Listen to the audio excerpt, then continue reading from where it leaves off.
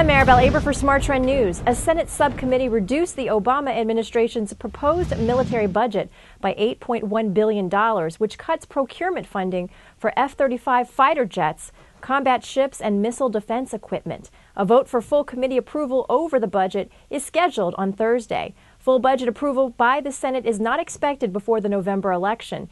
The U.S. military is facing significantly slower growth as Congress struggles with a widening budget deficit following years of warfare in Iraq and Afghanistan and due to the recession. Defense Secretary Robert Gates said given the fiscal challenges facing the nation, the Department of Defense must make every dollar count. But as I've stressed before, this effort is about getting more bang for the buck by shifting resources. I'm Maribel Aber for Smart Trend News. For more news and market analysis, subscribe to our YouTube channel, Trade the Trend, and also visit our website, tradethetrend.com, for more headlines.